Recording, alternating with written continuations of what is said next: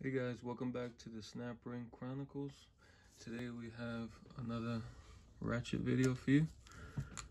But before we start, as always, if you find my videos helpful or informative, could you give me a like, share, and a subscribe? I would really appreciate that. Okay, today we have a Williams S-51 Superratchet. Says Williams USA, drop forged, J.H. Williams and Co. There's the handle.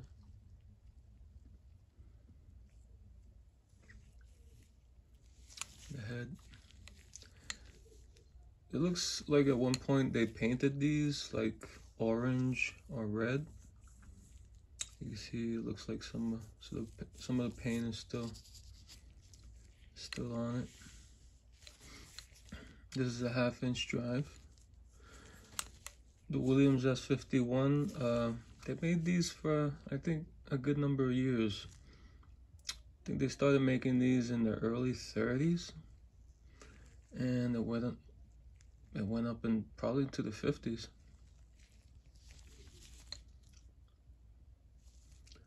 Okay, you see how it has the ring with the 2 holes to open it up. And let me just say a word before we open this up about this Williams design. You gotta have a lot of patience with these Williams. Usually if you find these, they're gonna be old. It's gonna be like maybe whatever, 70 years old or more, and they might have never been serviced, and these rings are going to be fused to the body. This took me to open this up. It took me like 2 hours of trying to open this ring up without really damaging the holes. Because if you see some of these used, you find the holes will be all like damaged, elongated. Okay, and with this I also got this.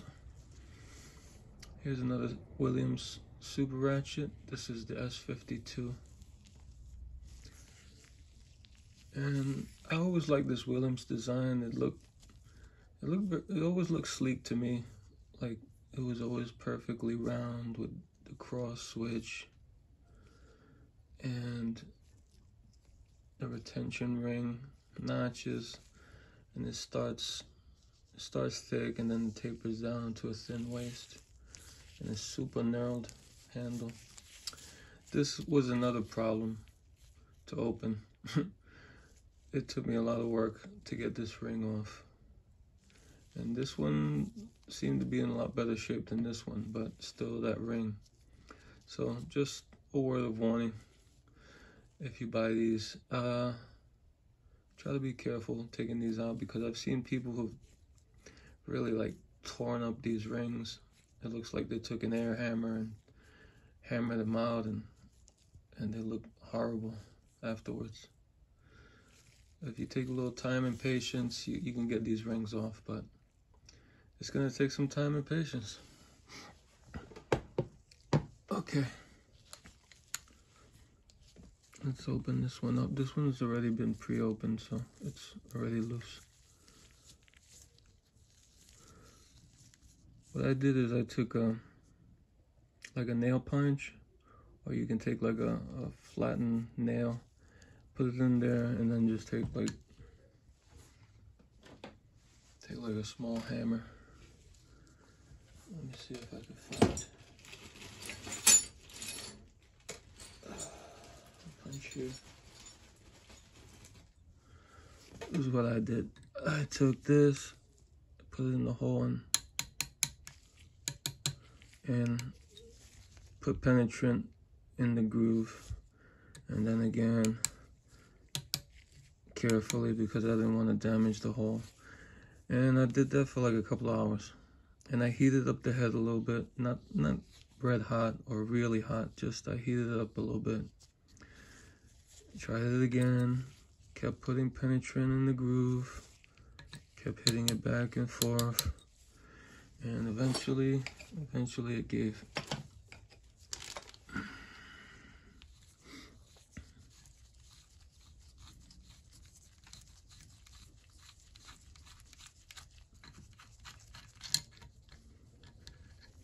Okay, this is what the ring looks like. It's a thick ring. You can see the grooves there, the threads.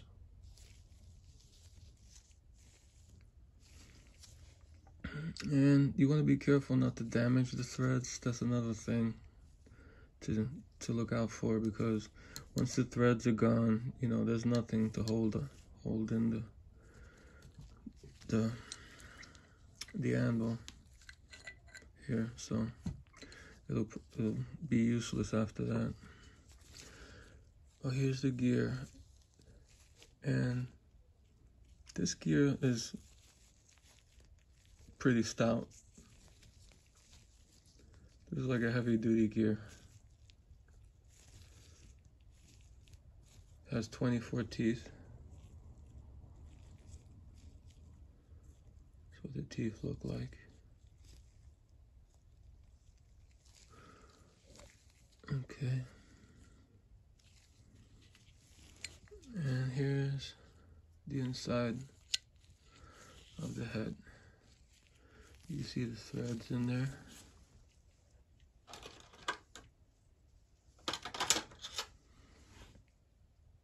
See the threads here. Yeah, those are the ones you try to be careful with. And here's the paw sticking up. Okay, to break this down, you're gonna need this to cooperate, obviously. But what I do is I try to get the paw to where it's sitting like this. So you want to put the switch to where it's at this position. Let's see if I can do that. Okay. There you go. Okay, now you see the paw's at like a 90-degree angle, and you see there's a hole on the side of the paw. In there is a little metal. A little metal post that goes all the way through the paw, and it goes through the switch. It goes through the switch and the back of the switch. Okay, to get this out,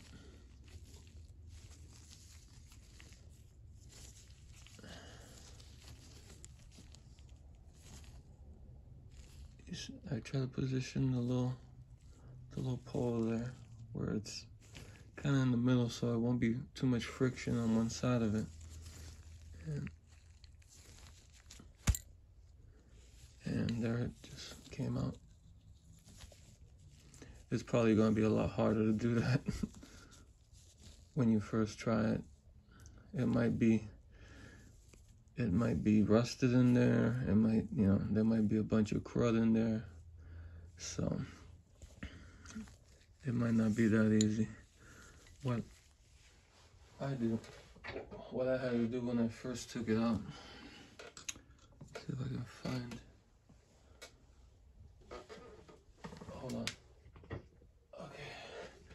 I had to grab a small screwdriver and try to pry it out, try to catch that post and pry it out little by little. Real small screwdriver, try to catch some of it and try to pry it out and get it out like that. Okay, once you got the dowel, that metal post out, these switches you should be able to get the switch out.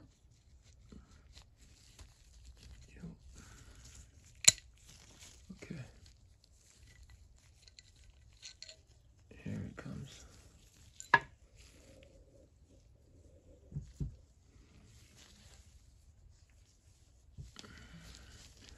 This is the switch.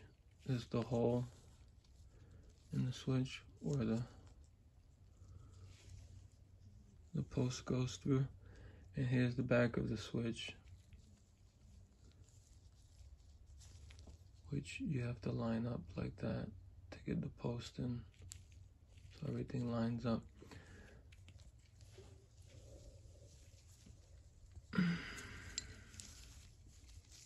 And here's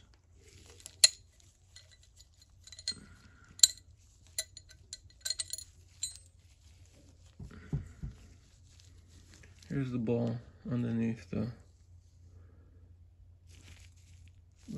pole.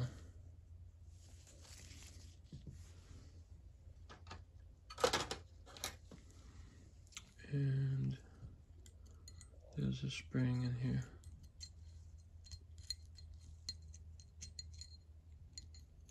Okay, I was having problems switching this. Like, the switch was really hard to switch.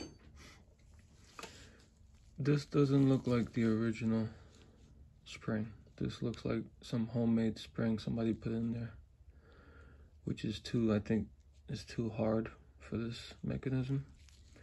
So, yeah, this spring is real hard.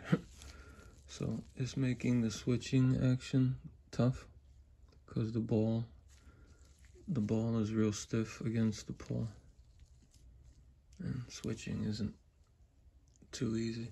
This is a pole. It's a huge pole. You usually don't see a pole this big. I don't think. I don't remember seeing one this big for a ratchet. Like the other Craftsman ratchet I broke down. I tore down this couple of days ago. That was a 1/2-inch drive also. That one was small compared to this. This is just huge. There you see the hole on the sides for the post.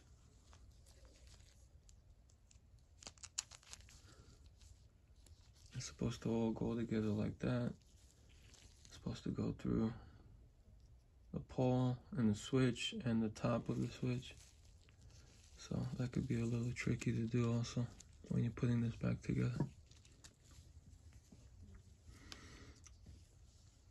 Oh, it's two teeth pole. That's the bottom.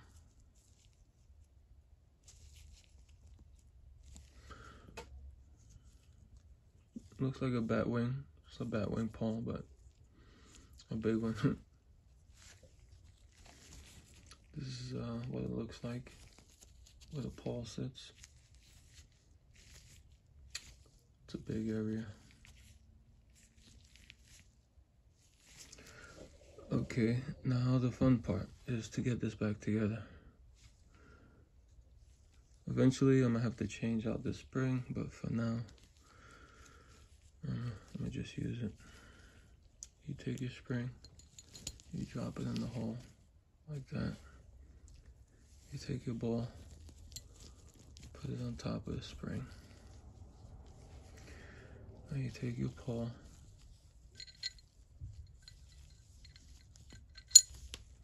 you drop it in the hole. Okay, what I try to do is get it at the 90-degree angle again.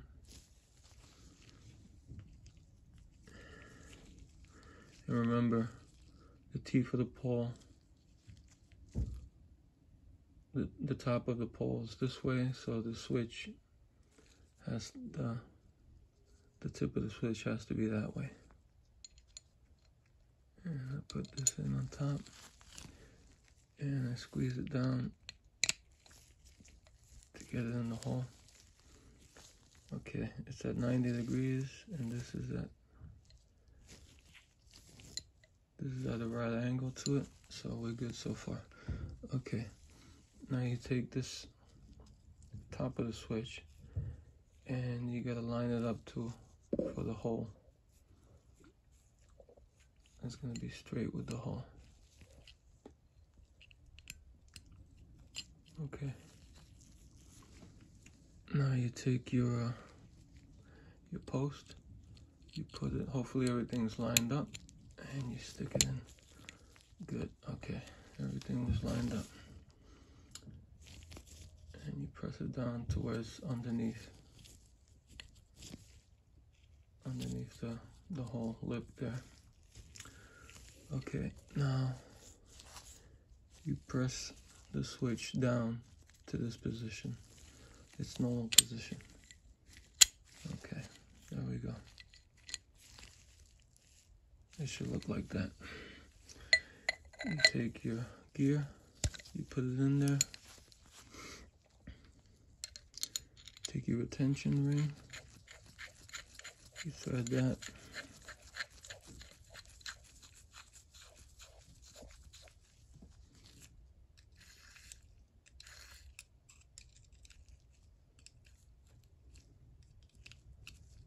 okay, get it somewhat tight. You don't want to super torque it, then it's going to be a problem to get out. If you want to put a punch like I did in a couple of tabs, that would be fine. And you test it out, see if it's working. Yep, it's working.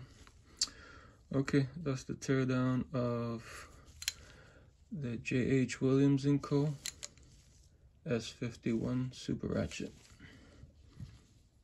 Alright guys, until next time, bye.